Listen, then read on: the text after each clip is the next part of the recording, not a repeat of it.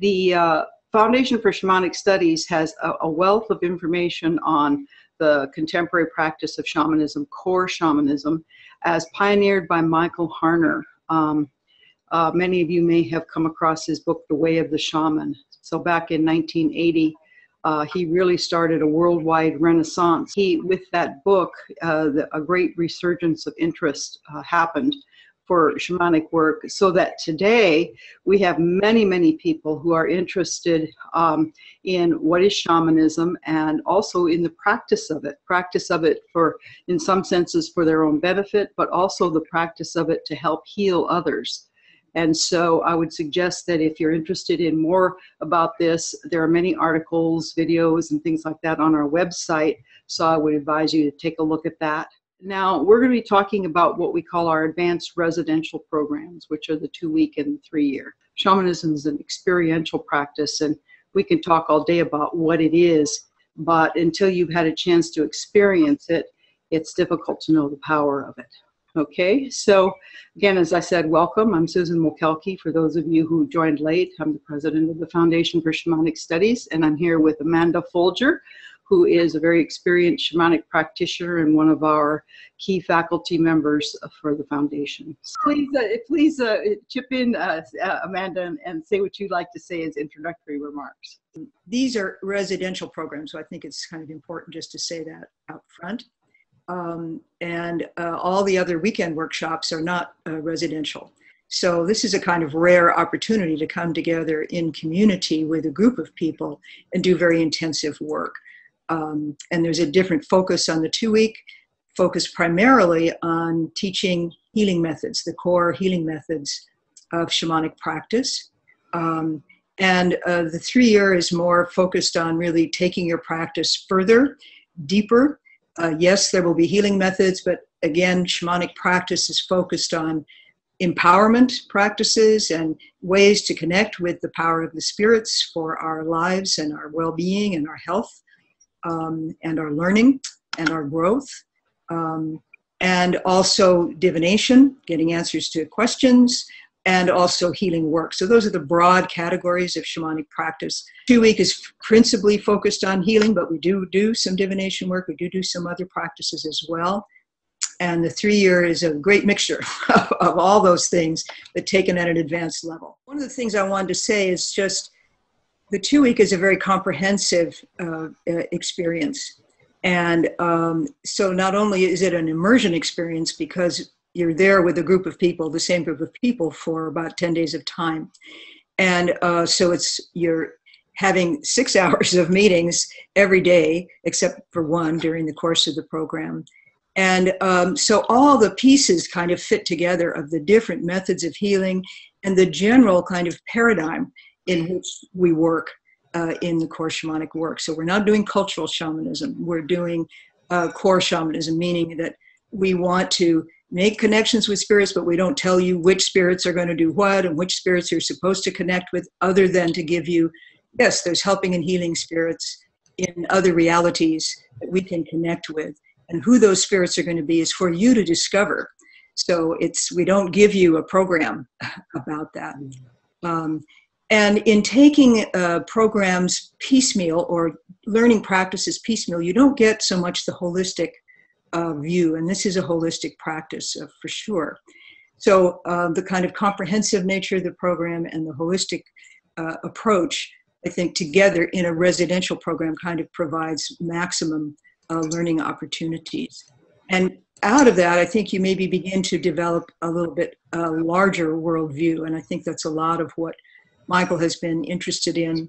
You know, we are in a point where we really need to understand it's one life that we're all living, each in our own kind of individual ways. That's something that shamans have known from earliest times. When I got into the 2-week program, it really pulled the pieces together for me, where I realized, oh, learning all these methods, these are ways of getting information, help and healing for myself, but it's also more profoundly ways of bringing help and healing and information to others with the Spirit's support. So there's this incredible sense of deep support and deep participation. And also I think perhaps stepping into maybe our responsibility as humans. What do we want to offer? What's the gift we want to give to life? as well as the gift that's been given to us.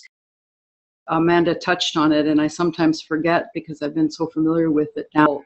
Methods of core shamanism, which are the universals, near universals, and common practices of shamans worldwide, meaning that Michael, from his experience and experimentation, distilled the commonalities that are universal and common to shamans around the world and put them in a package that people can learn. The programs address psychopomp work, learning something about the experiences beyond life, what happens after we die, those kinds of questions. We do that in the Dying and Beyond workshop. We do, again, divination practices, and again, healing methods. All of these things will be continuations in the 3-year program, but again, the initiatory experiences are quite specific to the 3-year, and these are things we do not discuss in public. These are things, we have a confidentiality about these practices. Talking about a practice is quite different than doing a practice. And it tends to disempower our relationships with the spirits, and also the power of what really occurs for us when we kind of talk casually about these things. And it's really important to respect. There are these kinds of boundaries, which I think are very important ones in shamanic practice. In terms of ethics, we mean we don't do practices for or about other people without their permission or knowledge. That's a very, just a bottom line principle. Yes, very, very, very nice. Thank you. And just to add to the information about the 3-year program, it is a very profound initiation into developing the strength and power of your connections with the spirits. One of the wonderful things that I found about shamanism is that we refer to it as a independent spirituality. Michael Harner has referred to it as a democratic spirituality. The idea meaning that each person has, if you will, the power and with knowledge and training has an ability to get their own answers from these spiritual realms and interacting with the spirits. And so that is a very important part of the process that we're talking about, is that it's an independent thing. And so shamans throughout time have been referred to as those who know. A shaman is one who knows or one who sees. And so what we're after is helping you to be one of those who knows and who sees for yourself, so that you have power then. You have power, understanding, and knowledge, which you can use in the ways that will help work in your life. Okay? I think the other value of being in a group is that we do have opportunities to share our experiences. We have opportunities for questions and answers about our experiences. So the learning is, exponentially a lot more than if you were doing this by yourself. And also the power is more, because everybody brings their own spiritual connections into the community. People get interested in these programs sometimes because they just want a private, personal form of spiritual practice. The ones that are more out there, that are organized, or maybe not so appealing, and that they want to have their own experiences spiritually. And shamanism that's a great path for you if that's what you're interested in. And others sometimes have a very strong sense of calling. Hey, I really got to do this. I know I have something to offer and to give, and I need to learn, I need to train so that I can do this in a responsible and in a good way. And then often there's a combination of things. And sometimes we get a lot of people in the programs who are already in a helping and healing profession and maybe want to learn something of the spiritual dimension of healing. And then other times people come from all walks of life. So there's a great variety of people in the programs. And that's part of what makes it interesting too. There's also a Pacific Northwest program, which I teach, which is done in a 2-week format. So you have 2 intensive weeks, and then you have a year between to do, if you will, your homework assignments. And as Amanda was saying, the homework really is for you to develop. And we've had people who spend, if you will, minimal time, is certainly minimal time writing it up, but the homework takes the assignments and the initiations and the experiences that you've had during the session and helps you to integrate them, really. We do meet together 3 times a day in the large group, usually about 2-hour chunks. We have these optional times when you can come, it's great. You can just take a break, you can have some rest, you can take a walk, you can do what you want to do, or you can come and say, hey, I want to practice more about what I learned about extraction healing.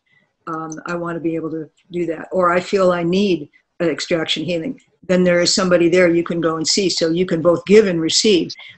There's no rehearsals in shamanism. It's all just doing. That's really what it is. That's when we say it's an experiential practice. That's exactly what we mean.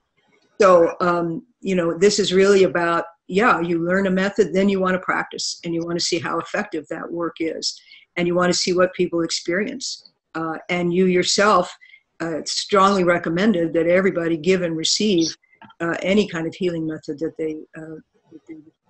they're learning, so that you really get it, what the power of the practice is as a practitioner and also as a patient. What happens for you? What was your experience of it?